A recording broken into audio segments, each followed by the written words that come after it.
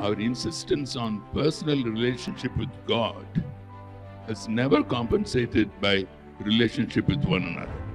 Whereas when Jesus was asked, what was the greatest commandment? He put the two together. Because my relationship with God is secret, not religious show. It's between me and God.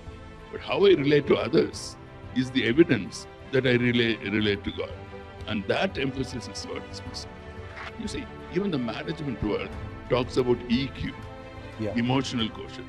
But we Christians who believe in a Trinitarian God, a God in whom there is a relationship, and we are made in His image, we don't talk about it. No, I'm not against this emphasis on personal relationship.